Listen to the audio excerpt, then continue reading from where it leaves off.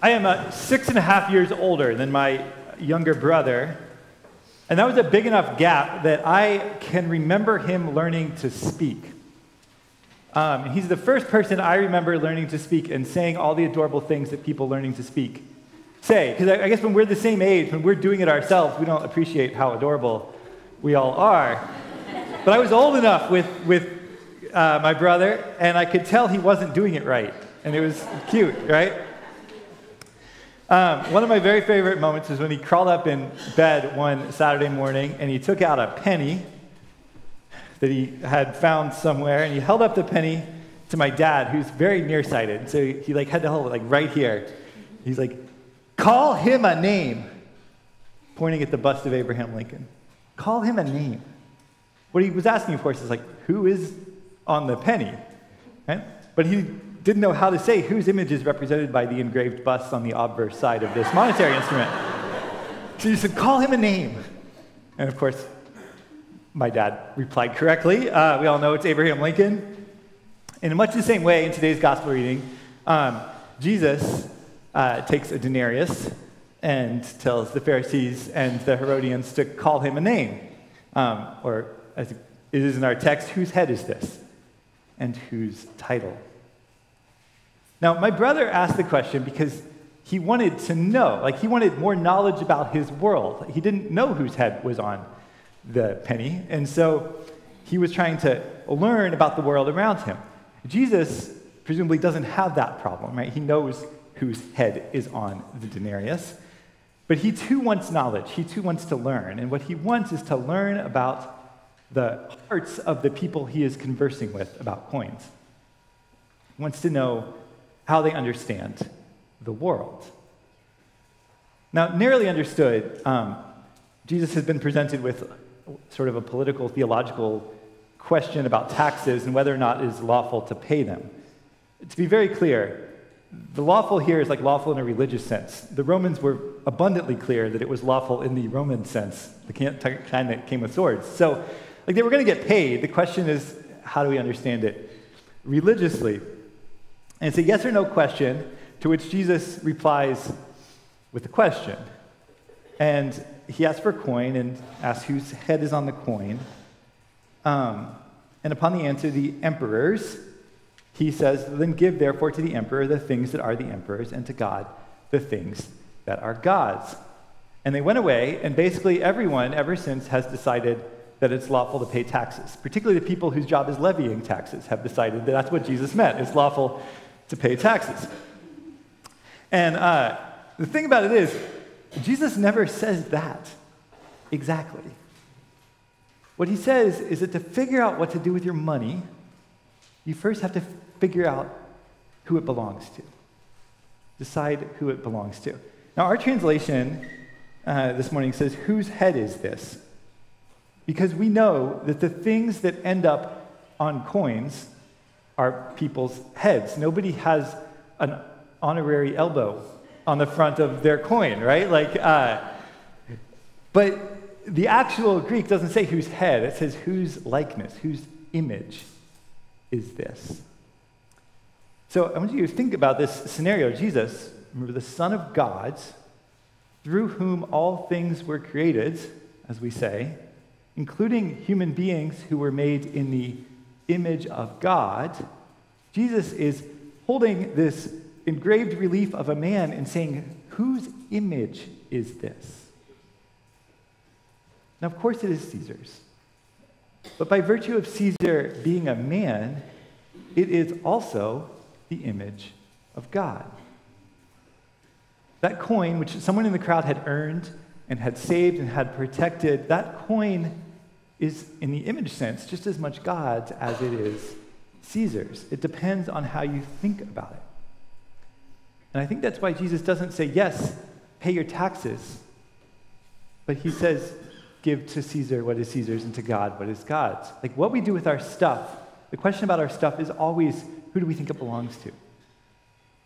Can we see through the Lincolns and the Jeffersons and the Roosevelts and the Washingtons and the Benjamins on the front of our money and see the image of God that they all share? Give to Caesar what is Caesar's, give to God what is God's. Now, I listed some of the precedents on our money, but obviously, even for Jesus, it's not the literal picture stamped onto the material that matters. It's how we think about the wealth we have. We realize that some of what we own must be God's. Well, that changes then where we must give it, right? If we have to give to God what is God's. Now, of course, the way we actually think about our own money is that our own face is stamped on it, right? Nobody actually has that money, but that's generally the way we tend to think about it. It's not ever ours in that sense, but in what sense is it God's? This is the question. Now, helpfully, the Bible has established a standard for how we think about this. It's called the tithe, and generally speaking, it's 10%. And our reading from Deuteronomy is one of the places that speaks about a tithe. This is not one of the sections, though, that does the math. It's not worried about the math. If you remember back to when Chad read it, the first half of the reading was actually about how the Israelites had to destroy all the places where the idols had been worshipped first. This is because instructions about generosity are instructions about stuff. And the first question with our stuff is always, who do we think it belongs to? So before God gives any instruction about giving, he says, look, you got to clear all this other stuff out of the way. And then, once the Israelites sort that out, then there's the instructions about giving and giving back, including the giving of the tithe. Now, I mentioned the biblical tithe is 10%, and I know we're not all there. I know we're not all there because when the CFO of Fossil was here, he was a member of St. Andrews and the treasurer, and he ran the numbers based on the demographic statistics and said our budget would be 6 times higher if everyone tithed. But, so, my point isn't just the 10% here today, actually. I think the Bible's consistent on that point, but I wonder if the most important part about the tithe is not the 10, but the percent sign. Because to think of 10% or 5% or even 1% of everything that I have being God's is a different mindset than deciding that 500 or 1,000 or 5,000 of it is God's. A percentage means that some part of everything is God's. It leaves nothing that's just ours, or just Caesar's for that matter. Some part is God's, of all of it. Just like you're not going to get the pepper out of that bowl of salt. Now, there are practical reasons why churches like to encourage percentage-based giving. Like, for one thing, provided our employers and the Social Security Administration are on top of things, it automatically adjusts for inflation, which is helpful. It also makes it easy and guilt-free to change your giving when your income changes. So, like, when you fill out the intention of giving card this year, you'll have to pick a number. We can't write a percent. But if that number changes over the course of the year, if your income goes down, then you just give less. Like, it's the same percentage. It's the same number. There's no guilt or shame in changing your pledge. Or if you get a new job that pays more, you give more, right? But, so there are these practical reasons. This is true. But frankly, like, here, Sunday morning in the middle of worship, I don't care so much about practical reasons. The reasons I'm willing to spend part of a sermon on percentage-based giving is because this biblical model of giving makes us better disciples, makes us more aware of God in every single moment of our lives. Giving is not, Christian giving is not ultimately a matter of supporting an organization, but about building up our faith and our relationship with God. So even if you are here this morning and you have already decided a number rather than a percentage, right? You know what the number is for what you intend to give to St. Andrews next year, then I urge you to do the math and figure out what percentage of your income that entails. Just figure it out so you know in your head. And then think about your giving over the course of the next year in those terms. Think about every dollar that goes through your hands or through your bank account as though it were some percent God's.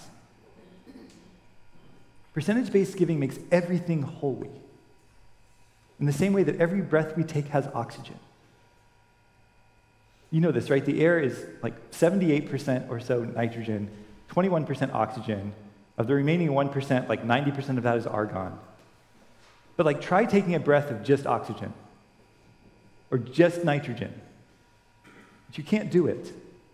Whether you have a little tiny bit of air or an AT&T stadium's worth of air, right? Apart from really specialized tools, there's no way you're going to separate the oxygen from the nitrogen and the argon and all the other stuff in there, right? Everything has some oxygen, just like everything has some God. So when we give according to the biblical model of percentage-based giving, then everything we have has God's image on it. Whether you make $100 or $10,000 or $100,000 or $1 million, some part of every bit of it belongs to God. And this transforms the way we relate to God. I know this personally. I know it because Stephanie and I made this transition to percentage-based giving nearly a decade and a half ago. It helps us continually answer the question, like, who's on my money, essentially? Whose image is this? To whom does my stuff belong? Now, we're in the middle of our annual stewardship campaign. Like, this is a sermon moment where, frankly, like, I'm trapped. I can hear the cynical take about this in my own head. Like, is it better for St. Andrew's if everyone who was a member here tithed? Sure, it is. And I'm also not going to stand up here and lie and say that I don't think and pray and worry and fret about making our budget, about paying for our staff and our building and our ministries. Like, that's all true. You've got me there. I really do want to make sure that St. Andrew's is the sort of place where people will go and write on Facebook like this, my quotes, on what was one of my hardest days. I felt more loved than ever. I'm blessed and thankful beyond measure. Like, yes, I want us to keep being that place. But I don't preach, even in stewardship season, for budgets. Not even budgets that make life-changing ministry possible. When I preach, I try, and I know I do so halting and failingly, but I try to communicate the gospel and its life-changing power. And I know, because the Bible tells me so, because my own life shows it, and because of countless of your examples here, that the belief that some part of every dollar belongs to God transforms our walk of faith. It changes how we think about our stuff, and then changes how we think about our God and his presence and his generosity and his grace in our lives. So give to Caesar what is Caesar, give to God what is God's. That was Jesus' answer, but it was not a tax question. He was pointing to the heart of the matter. To whom does the stuff we have belong? What part of it is God's? How much, then, do we give to God? Having acknowledged that whoever's face is stamped or printed on our money is a person made in his image. And once you can't unsee God, you can't unsee his generosity. And you can't help but give back.